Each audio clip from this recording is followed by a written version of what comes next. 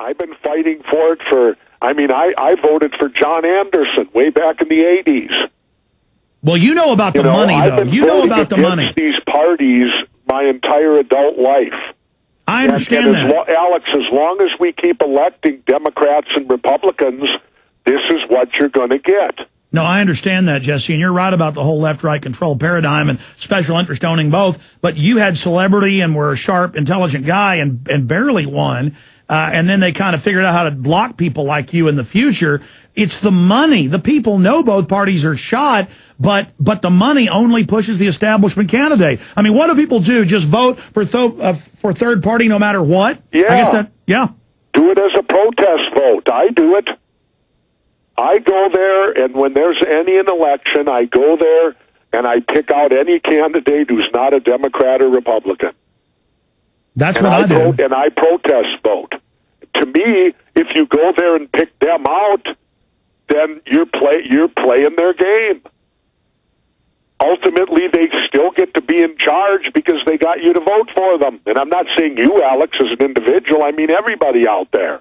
No, I understand. Let's jam a call in. Bill in Connecticut, you're on the air with Jesse Ventura. Hey, guys. How you doing? Hi, Bill. How are you? Real good. Hey, I got a question for both of you. It's pertaining to legitimacy of Barack Obama being the president.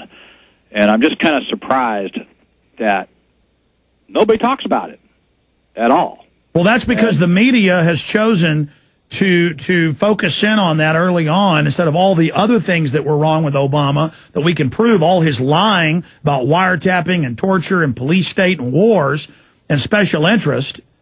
They always focus on that because you can't prove it one way or the other. Jesse Ventura, what's your take on the whole birth certificate thing? I guess I haven't paid much attention to it at all. To me, how could he not be a citizen?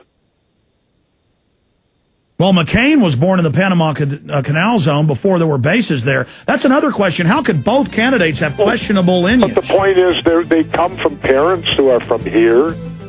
I mean, if they happen to be working abroad, that doesn't mean you're not an American citizen, does it? Well, his mom was from here. The dad was a communist from Kenya.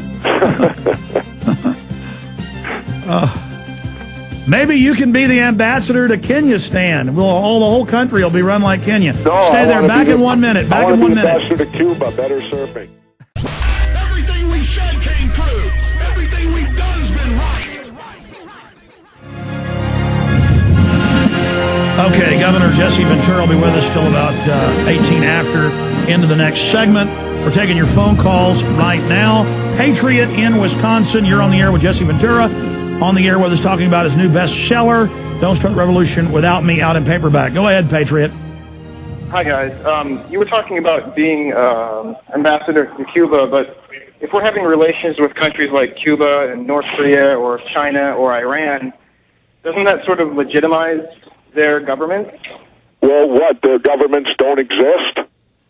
What are you going to pretend that these countries, if be them communist, that somehow they don't exist, so we just ignore them and they'll go away? Come on, get in the real world. They're communists. That's what we got. You know, there's no thing in poker. Sometimes you got to play the hand you're dealt. Do I support communism? No, but they do exist. Look, this argument. You can't shut yourself off from that fact and pretend they don't. Let me throw something at the caller and then get his take and then yours, Governor. Look, détente always stops wars. It's always good to try to talk to somebody. Absolutely. Bloodshed should be the last thing. I mean, take our founding fathers. They talked for 10 years before they declared independence in 1776 against the tyranny of the king. And then you're in the right when you've tried. But Iran, we overthrew Iran in 53. Our government stages terror attacks. That's in the news today. I mean, Iran doesn't deserve to be attacked. And by being mean to Iran, that makes them get more hardline people in power like Ahmadinejad. Comments, caller. Well, yeah, I understand that. I'm not necessarily talking about going to war, but I'm talking about something like when the communists took over in the Soviet Union, when the communists took over in China. Do you think it's a good idea to have business relationships with them, or shouldn't we sort of try to Well, put embargoes on them, or? we've been doing business with China. We've been doing business with Vietnam. And why wouldn't we do business with Cuba? Let me tell you what happens. To me, remember, it was interesting when I was in China. Do you remember when we blew up their embassy? Yes. Yeah, okay. So I asked some people who lived over there, I said, how did the Chinese people take to that when we blew up their embassy? And these people had lived there for 10 or 12 years. They said, well, at first they kind of gave us some steely-eyed stares a little bit initially, but they said within 24 hours all the Chinese people shrugged off and went, government. We got to remember something. Government thrives on creating hostilities between we the people. Look, here's the issue. During the decades of embargoes against Iran, guess the one U.S. company that was allowed to ship in oil field and nuke components? Halliburton. And then Dick Cheney got caught doing it and said, oh, well, it's no big deal. We have a subsidiary in the Caymans doing it. When you put those sanctions on them, it only allows corrupt select groups to sell the goods, and that's what these governments love. Jesse? I agree. Again, it's and you're not harming, when you put sanctions on and all that, you're only harming the people. Do you think Fidel Castro misses a meal?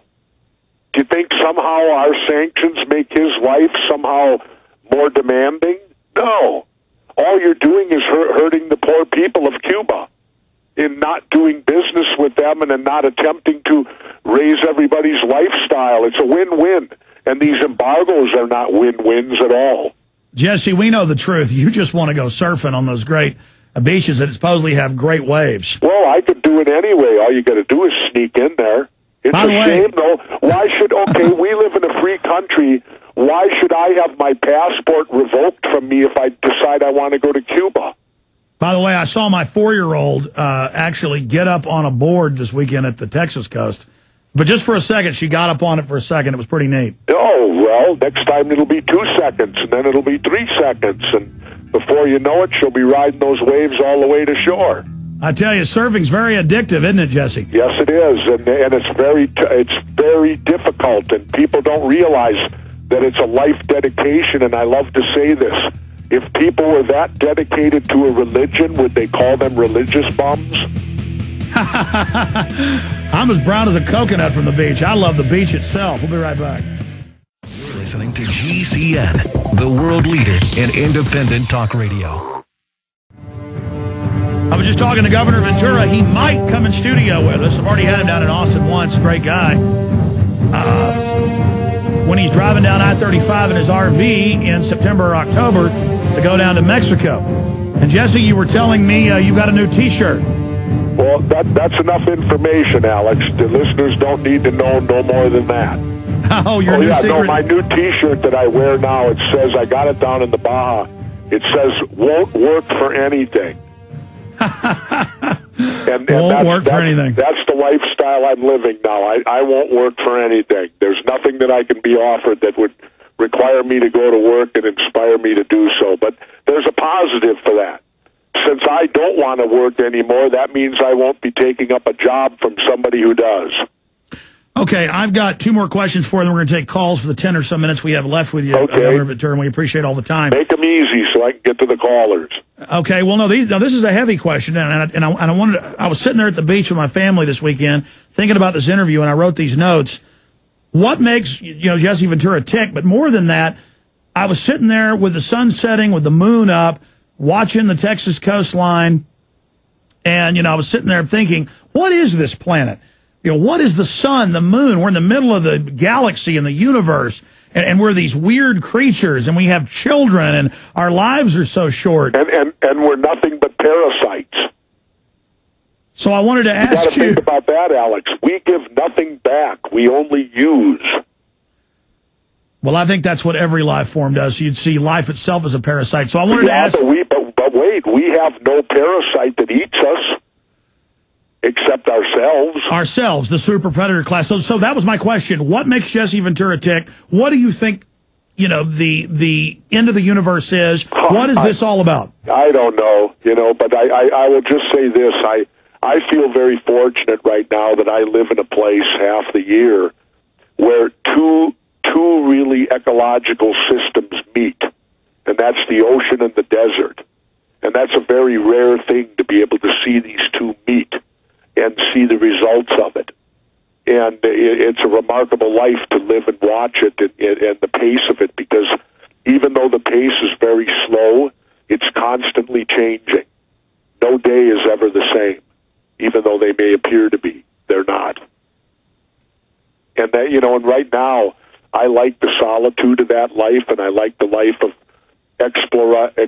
exploring simple things a little bit. I've been caught up all my whole career in front of crowds and in front of, getting name notoriety and becoming quote unquote this and that. And at this point in my life, I strive for a much more solitude, quiet existence.